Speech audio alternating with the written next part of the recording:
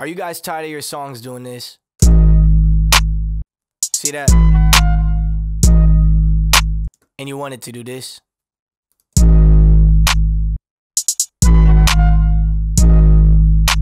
Well, it's really easy. All you gotta do is drag the limiter over to your post, and there you go.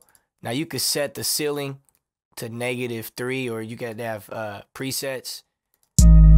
So it goes no more than -3. You get out of that 0, so it goes no higher than 0. And they have other presets as well, but what I like to do is I like to make sure my spectrometer is on.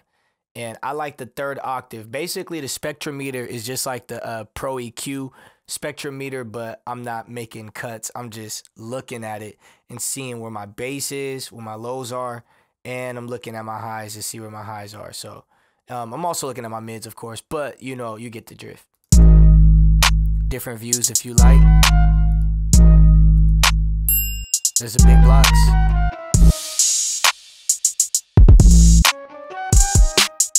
Thank you guys for watching. That's how you cut off the red filter.